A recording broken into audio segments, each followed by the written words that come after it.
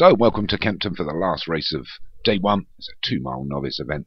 Number 1 is Gonna Get Away for Pontypool Racing. 2 is Nashville Erigal for Vinnie Gerard. The Dare and the Glider for Joshua Sutherland. Fast Magic for David Hooley. Royal Salute for Craig Beckwith. Rule the Seas for Paul Rhodes. And Rival for Darren Thompson make up 8 for our last race of the day. Lucky last. Starters got him away in the racing. So they all settle down and sort themselves out. Get over the first, all pretty together here. It's just the glider that's going to go on. So it's the glider that's going to lead us down to the second. Pushing through is Fast Magic and the David Hooley Silks to go over the second. A little bit slow there. There's a Royal Salute. So it's the glider that leads us into the third. Takes it well. A couple of slow jumps towards the rear, but it's the glider that leads us from the Dare up against the Row.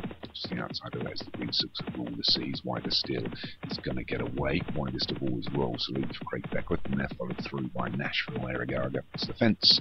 Fast Magic on his outside. And just a little bit wider is Rival. But it's the glider that leads us as they swing left-handed now and go down the back straight.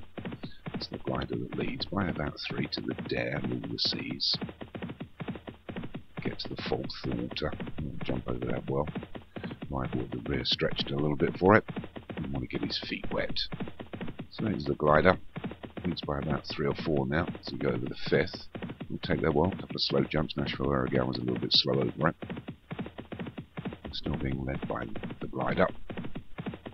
Open ditch. We'll get over that as well. So these novices are jumping well here at Kempton. Trying to win the Kempton Novices Chase. Glider now taking a bit of a hold.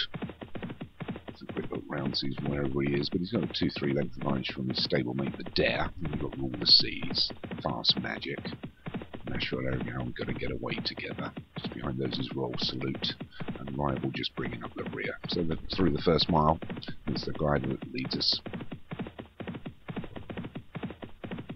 Dare, Rule the Seas, they get to this plane on the 7th, then we'll get over that well. Royal Salute being pushed along a little bit to get away from the fence. So it's for Josh Sutherland 1-2, the glider and the Dare. A couple of lengths to Rule the Seas and Fast Magic on the inside. Rule the Seas being hurried along now to get in a better position as we approach the final turn. And it's the glider that still pushes on again from the Dare as they go over this open ditch. Then all over it, and it's still the glider that leads from the Dare, Rule the Seas, Fast Magic. We've been pushed along a little bit now. Going to get away and Royal Salute have got a bit to do. Nashville Erigal and Rival have got to sprout wings.